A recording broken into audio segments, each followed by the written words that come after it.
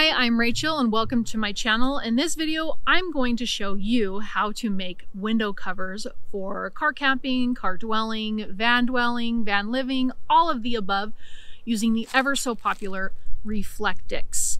What you will not see among my supplies is Velcro, suction cups, tape, and any of the other creative ways people have come up with to hold up their Reflectix. I've made a couple different sets in the past, and what I have found to be the best way to trace out your Reflectix is to use parchment paper.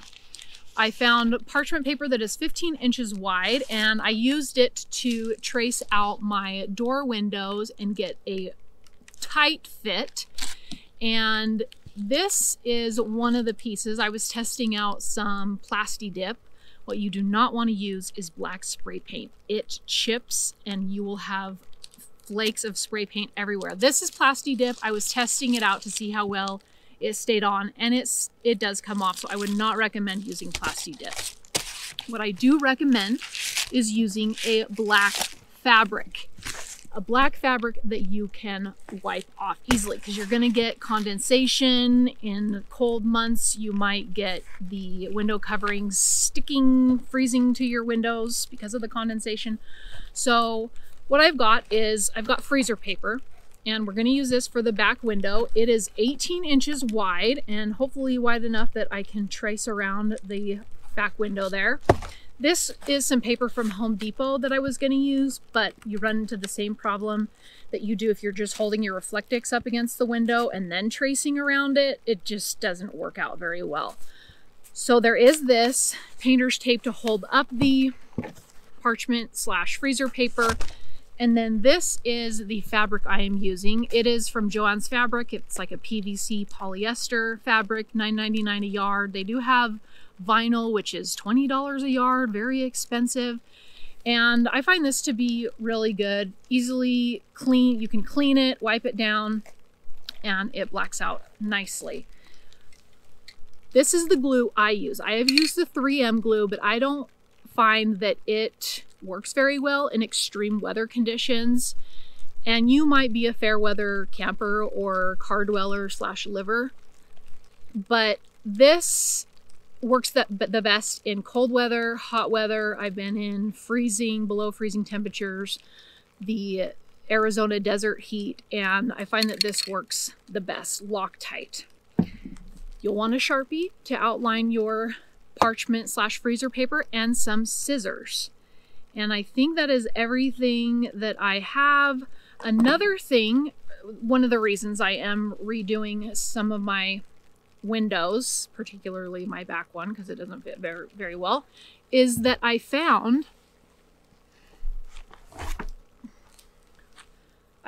these quick snap screens. Now I don't think these are no-see-um screens, and so the no-see-um bugs could probably get through these, but I'm going to try these out this coming season and see how well they work. So they stick in your window, and then what I'm going to do with my Reflectix is I'm just going to kind of cut 3 sides out for a door that I can then open up to get some airflow. So with that, let's get started. My microphone decided not to record while my GoPro is charging, so I'm going to do a voiceover. This is where I am showing that my existing Reflectix doesn't fit very well on my back window, and I now have to take into account my rear camera.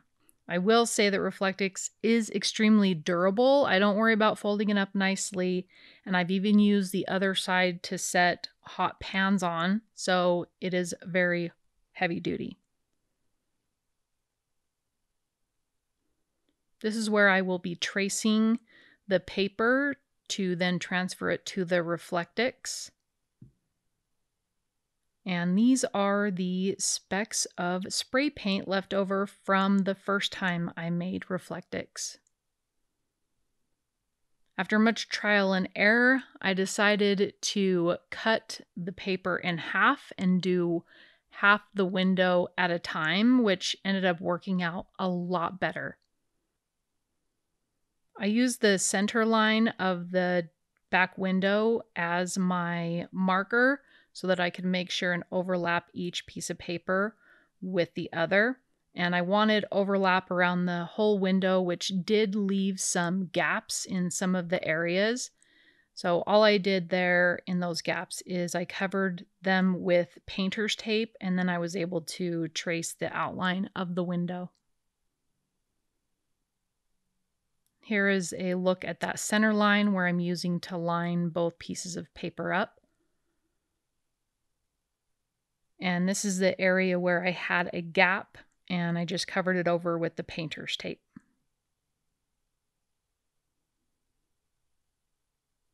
Same thing on the second half of the window.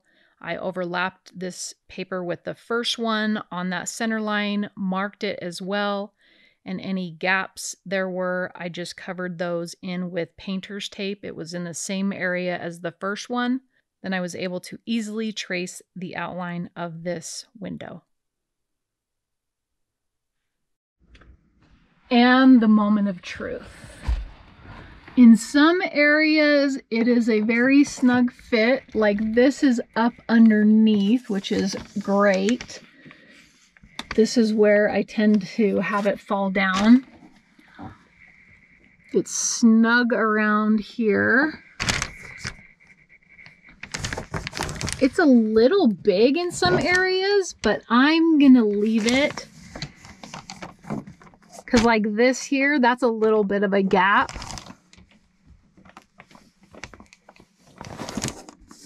And then here I can trim off the extra that I didn't initially cut off. I'm gonna have to check my car camera and see how well that's showing through. But I would say that's a good fit. Let me open this up and see how well it stays up with just being paper.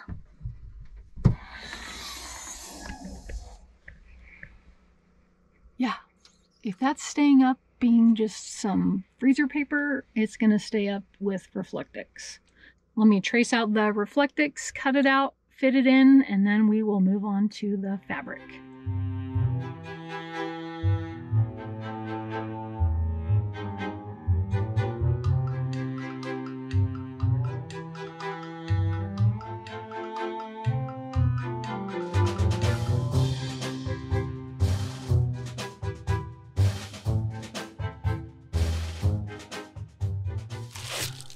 Okay, I cut out the piece for the camera, and what I found is that it needed to be pretty wide. So that is what we're working with here. Why there are 3 flaps, but I'm only going to have this car for probably about another year. So we are perfecting things. All right, I am going to trace the outline of the Reflectix. I'm not going to cut the fabric out until I have sprayed it and glued it to the Reflectix. I just want to know where to spray.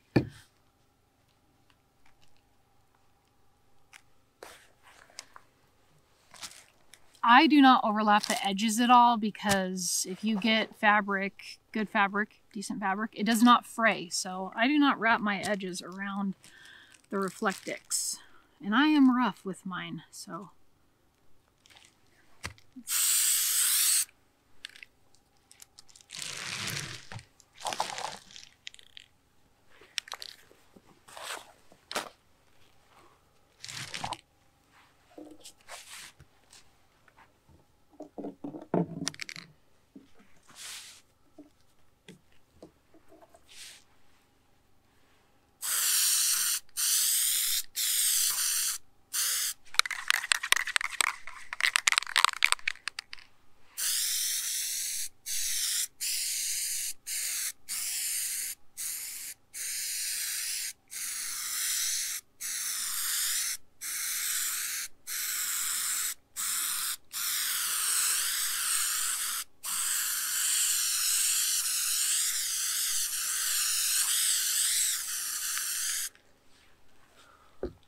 Okay, you want to wait until that is tacky, meaning that it is, when you touch it, it doesn't stick to your finger. So we'll wait just a second and then lay it over the top.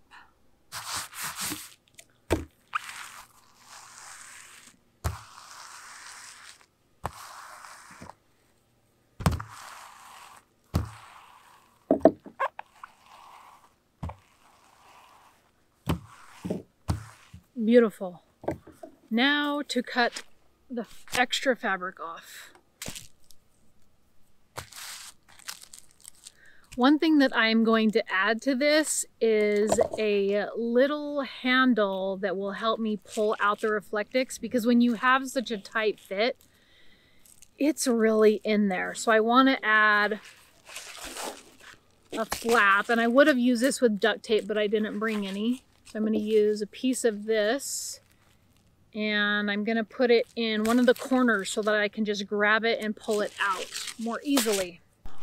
Okay, here's my piece of fabric. I'm going to pull this back a bit.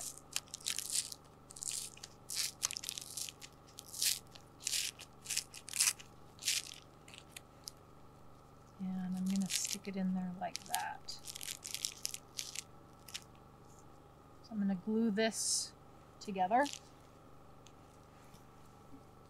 And then glue that.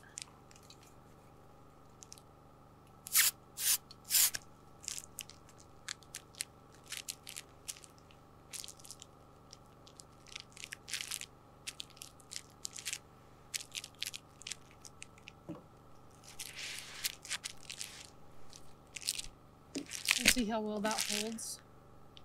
Not the most beautiful job, but that's fine. And then we have this for the camera. Okay, are you recording audio? Are you recording audio? Okay, you are recording audio. Let's get this finito.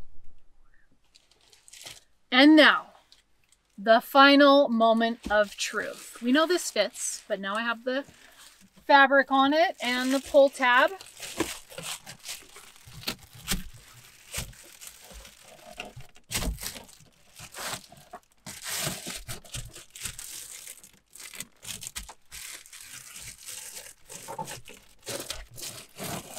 Wow.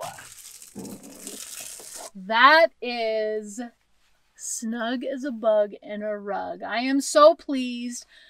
The one that I have had, I had to shimmy it in just right to get it to stay.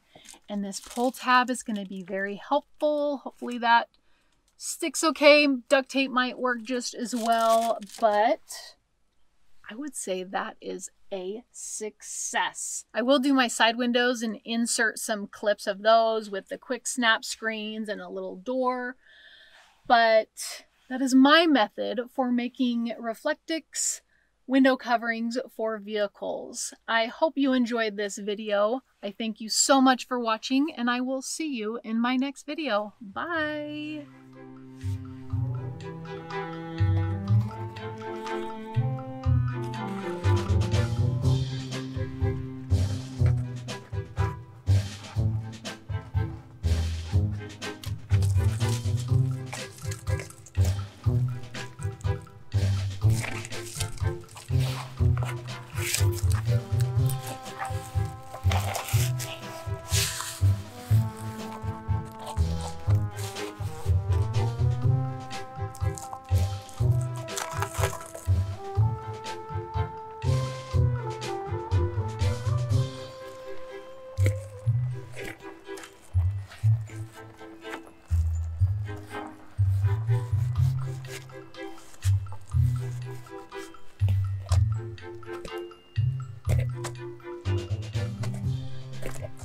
I could get some kind of something to keep that open.